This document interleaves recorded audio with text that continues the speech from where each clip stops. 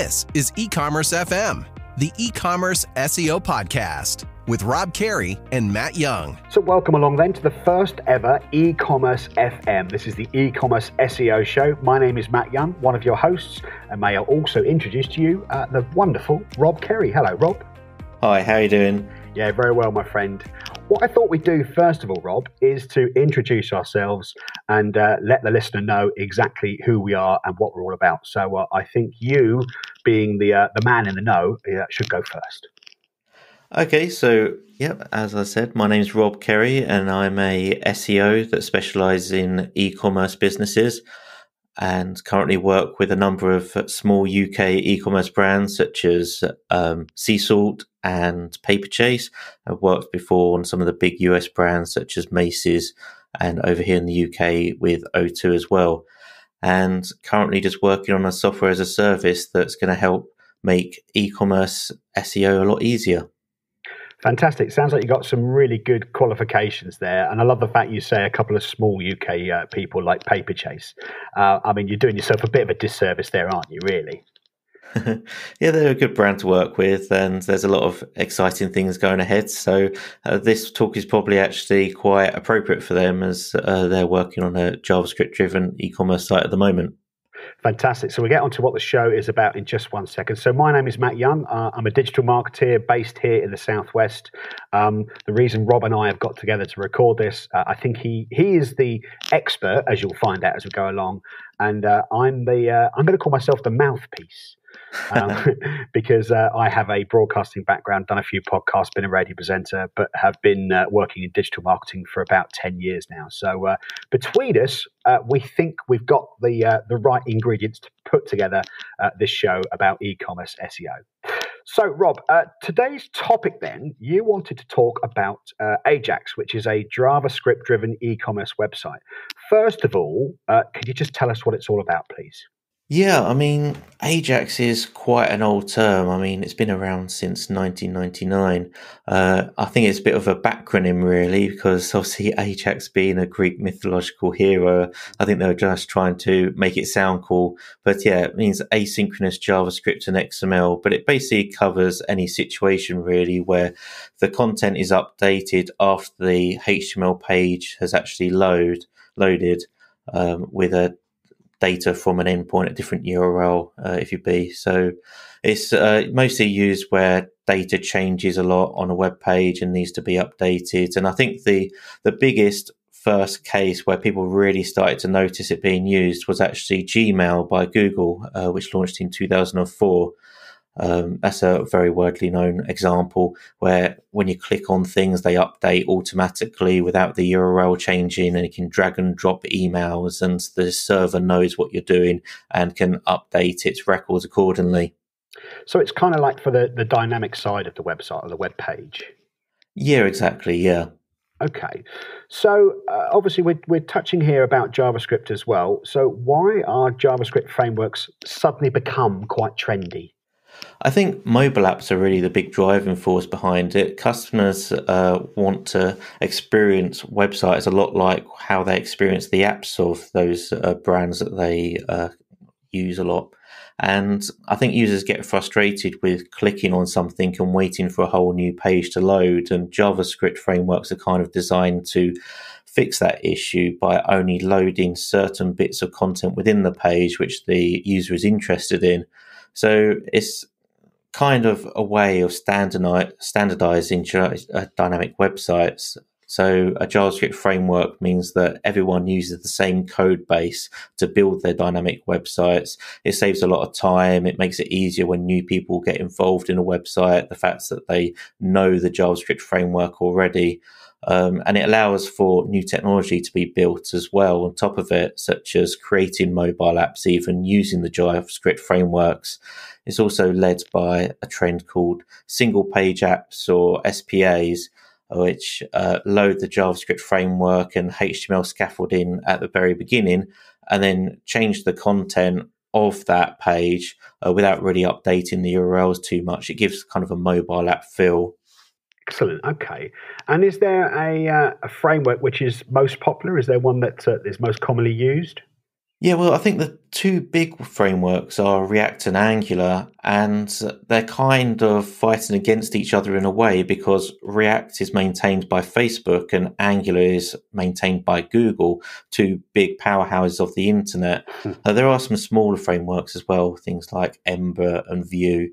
Vue is actually quite popular within the PHP community, so you tend to see it more on Magento websites and e-commerce websites that use a PHP-based e-commerce store. It's interesting, isn't it, that you've got the likes of Facebook and Google very much involved in this. I think the big question then for you really is, are these frameworks SEO friendly? Well, none of them are really 100% SEO friendly, unfortunately. Search engines save time and money by basically requesting just the HTML of a website. That's where the content usually is. And by creating these JavaScript driven websites, you're often removing the content from the initial HTML that loads when someone loads a page, and you load that content in dynamically afterwards. Now, Google's adapted to support these kind of websites by loading websites using Google Chrome. So they basically try and load a web page just like someone would in a browser. But this doesn't happen straight away. Google actually takes the static version of the web page first and then renders it later on if it's got time to do so. It prioritizes the bigger and the faster websites when doing this. So there's no guarantees that Google will see your dynamic content underneath. And Google also has quite low timeout settings. So if your JavaScript is quite slow, the content takes a lot of time to get loaded onto the browser, then Google might not see it at all. And of course, Google only has a huge market share in a few countries, mostly the English-speaking countries. There's lots of other countries where Google isn't king, and most other search engines really haven't perfected the whole technique of loading web pages like they're in a browser. So if you have a look at websites which are dynamic in a search engine such as Bing or Yandex or Baidu or DuckDuckGo, then you will see a very different set of content compared to what Google sees, just because they're not able to handle those dynamic websites as well. It's interesting, isn't it? If you've got an international audience, it's really important that you know these sort of things. So what can I do then as a website owner to make JavaScript-driven websites more SEO friendly? I think there's three big things to do. The first is to make sure that all of your metadata for SEO and all the text-based content is loaded in the HTML when someone first requests a web page and isn't loaded in dynamically using the JavaScript. This means that all search engines are able to see the important information that you need to rank for SEO. The second thing is to make sure that the content that is dynamic gets loaded very quickly, ideally using something like a CDN, which is a content distribution network. We'll just make sure that no matter where someone is in the world, that information gets loaded very quickly and served to them very quickly to make sure that the search engines don't time out before they can actually load that content. The third, and probably most importantly, is to use a pre-rendering or dynamic rendering technology to make sure the search engines can read your website. Okay, so the million-dollar question is, what is pre-rendering and dynamic pre-rendering, please, Rob? Well, it's a software, or you can have it as a software as a service that renders your pages for the search engines using a virtual web browser. So when a search engine visits your page, they actually see a static web page rather than the dynamic page. There's services out there such as Prerender.io and SEO for Ajax, which are a software as a service solution. You basically allow them to handle the whole process of rendering the page for you and serving that to the search engines. And Google's actually offering their own free solution as well, which you can install on your own servers. Something called Puppeteer and Rendertron are two services there, which you can install yourself. So you don't have to use any third-party service, and basically detects if a search engine is visiting the page, and if it is, then it serves the static HTML rendered version of that page. So it caches the HTML that happens when all the JavaScript has loaded. and turns a single page app into a static website. So it saves the search engines a lot of work in having to render that content themselves. And it can also cope with slow loading JavaScript that you might have. So if you do have content which takes a while to load, then your pre-rendering service can load that slowly and then load the fast copy to the search engines. So there are some cases where pre-rendering services render the page live, which can result in very slow pages because you have to wait for the pre-rendering service to load the slow page, and then after it's loaded, immediately give it to the search engines. And you also have situations where a website visit triggers the rendering of the page as well, which can also result in a very slow experience. So you basically need to cache pages wherever possible to make sure that website crawlers or visitors don't have to load that information all themselves and wait for it all to be loaded. There's so much to remember, isn't there? It really is. So, So what's the point in making a website dynamic then? If search engines see a static version of the website, why do we need to make it dynamic? That's a good question. I'd say that JavaScript frameworks and single page apps are developing faster than search engines can cope with, really. It's probably the future, but you want the traffic and the SEO revenue now. You don't want it later on once search engines have created a solution which allows them to index this content a lot easier. I mean, I tell my e-commerce clients to avoid using JavaScript heavy frameworks wherever possible, although it's not always possible because sometimes the decision's made higher up and before the marketing team gets involved. So sometimes you just have to go ahead with it.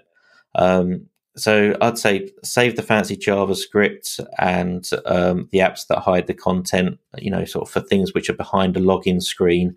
These frameworks were developed for creating data visualization dashboards and control panels. They're not really designed for loading your product listing pages and product detail pages. Websites are transitioning to JavaScript front ends.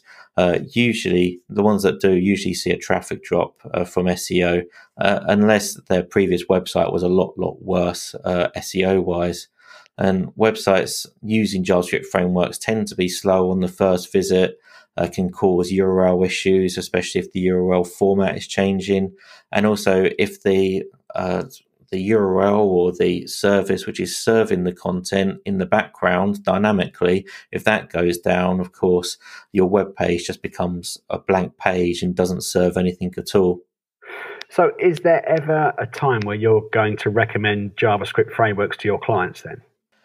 I certainly would recommend it if you was building something such as Twitter, but then there's different ways to actually handle it so that search engines can see that information at the first, and then to give the dynamic features later on to the user. I don't think there's a case in e-commerce where you can really justify going fully Ajax and not loading a static HTML page to the user on the first visit. So following on from that then, so does an Ajax website have any chance of ranking, reasonably well in Google? It's definitely possible. I would say that if you're in a competitive industry, it gets a lot harder because not only do you have the off-page issues of making sure you've got better and more links than your competitors, you've also got the on-page issues of what if Google one day doesn't render my very important landing page, and as a result, I have no on-page ranking factors at all and therefore drop out of the rankings for those. It takes a lot of resource internally to develop a solution that's perfect for SEO in terms of rendering the page and testing it and optimizing page speed.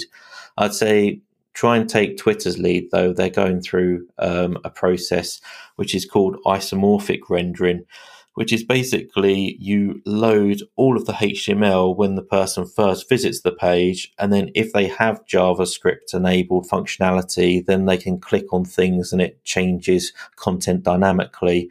Whereas search engines, they create a new session, a new visit every time they go to a page, so they always get the static version. So that's kind of one approach which you can take. There's a lot to remember, isn't there, Rob? There is. So, okay, kind of if we can summarize what we've kind of crossed today, what are your top tips for JavaScript framework e-commerce websites, please?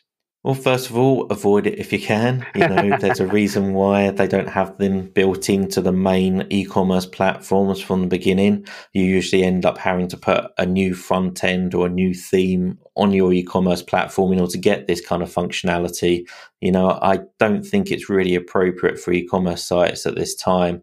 If you are having to go down this approach, then make sure that you serve a fully rendered static HTML page, at least to search engines, but potentially to all visitors, so that you can actually see the content on the page in the HTML without any JavaScript being needed.